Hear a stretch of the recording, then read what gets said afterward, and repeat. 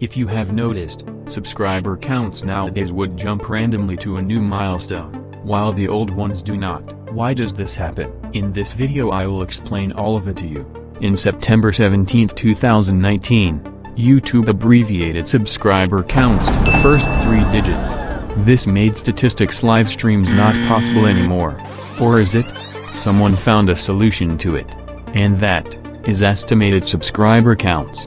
Although it is not 100% accurate, it still does the job of entertaining viewers by letting them see numbers going up.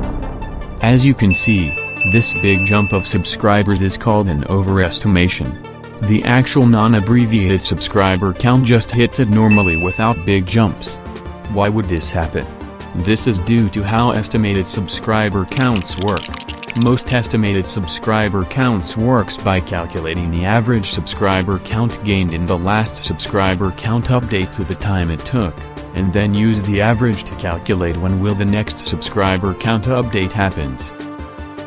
If the channel hits the next subscriber count update faster than the last, an underestimation occurs.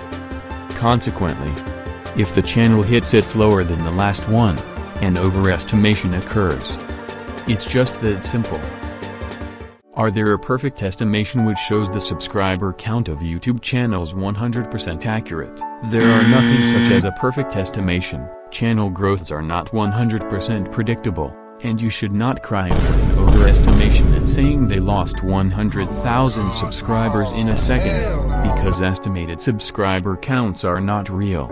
So, when you come across other subscriber count live streams, and see a channel overestimating, don't cry and make a whole moment video because of it. The estimated subscriber count overestimating is just a normal occurrence. It would just be meaningless to make moment video about it. That's about it. This might be a short video, but I just wanted to address this common misconception on the live subscriber counts nowadays. Tell me what topics should I do next, and I will see you in the next one.